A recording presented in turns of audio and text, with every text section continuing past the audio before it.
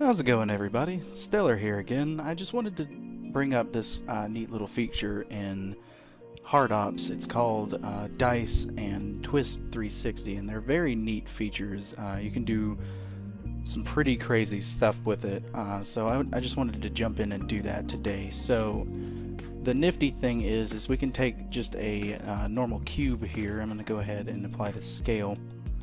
And what we're going to do is we're going to make something pretty simple here, nothing too crazy, you know, just have fun with the shape like we always do with box cutter and hard ops here.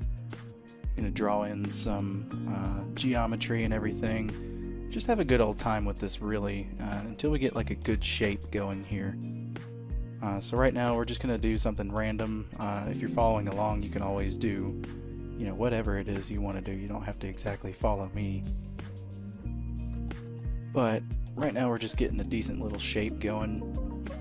Wanted to have fun with this and explain some really neat features that I really quite care for as far as this goes. So I like the way this looks so far. I'm going to go ahead and C-sharp it just to apply all of my booleans there, and then I'm going to add a bevel to it so we can kind of see what's going on.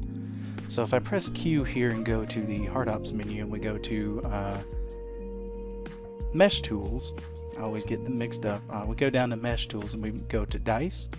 We're just going to add some supporting geometry here, and if you realize which way you're hovering over it, it changes color and changes which direction these support lines are going to go in. So I'm going to scroll wheel and add a decent amount, nothing too crazy.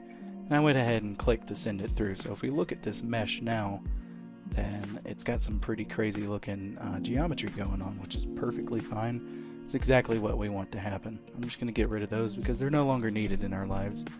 And I'm just going to apply the mirror, but we'll leave the bevel there, pardon my French. So now what we can do, press Q again, we'll go down to Mesh Tools and do Twist 360. This is a really helpful feature, and you can do some pretty cool stuff with it. If we want this to be even bigger, we can.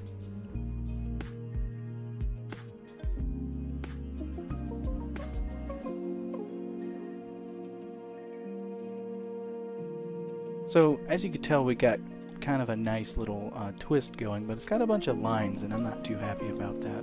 So it's a super easy fix. All we're going to do, I'm going to Control Z and get rid of that. I'm going to take these faces here and we're just going to delete the faces. So that way we have it pretty much open on both sides. And if we go down to Twist 360 again, once we bring that up, you'll see that those lines are gone. So another cool feature, if we were to go ahead and just press Q, go to Mesh Tools and down to Smart Apply, it'll apply everything for you pretty much here. And it applied it well too. So I'm going to press A and press Q and just mark everything, clear off the sharp edges. And we're going to press Q and just do sharpen it again real quick. And that just recalculates it.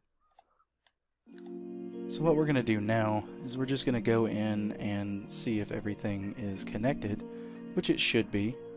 We can always select everything, go to Mesh, and just do Cleanup, Merge by Distance, just to see if there's any verts merged, which in this case there is not. And that's pretty much what we're left with. You can do some pretty wild and crazy stuff with it. I highly recommend, you know, just jumping in and having some fun with it. You can do it with all shapes. I like to do it with a cube because I've had better results with it, but you can have a lot of fun with it, and it ends up, you know, taking away too much of my time sometimes because I have a lot of fun doing it, and you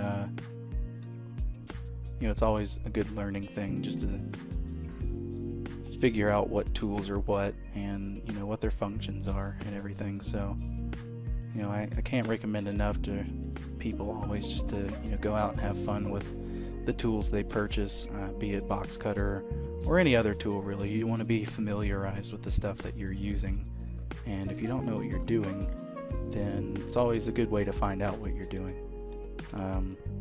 You know, I'll always tell people to have fun with whatever it is they're doing because you learn a lot from it, honestly. I'm going to go ahead and add a bevel here. Probably don't want to do too much as this face is a little bit too crazy. I'll go ahead and sharpen it just so it's smoothed over a bit. And we'll just go ahead and do Smart Apply here. Go down to Mesh Tools, Smart Apply. And then what we'll do is we'll just do Dice here. I'll go ahead and dial that back a bit. We don't need that much geometry going on. And if you ever get this issue here, what I recommend is just grab that and dissolve the edge and do the same on the other side, because sometimes Dice does have a little bit of issues when it comes to that, but it's not a big deal, and usually it's fixable with something simple as that. So once we got our supports in there to allow it to go around a curve, I'm going to go back in there and do Twist 360 here.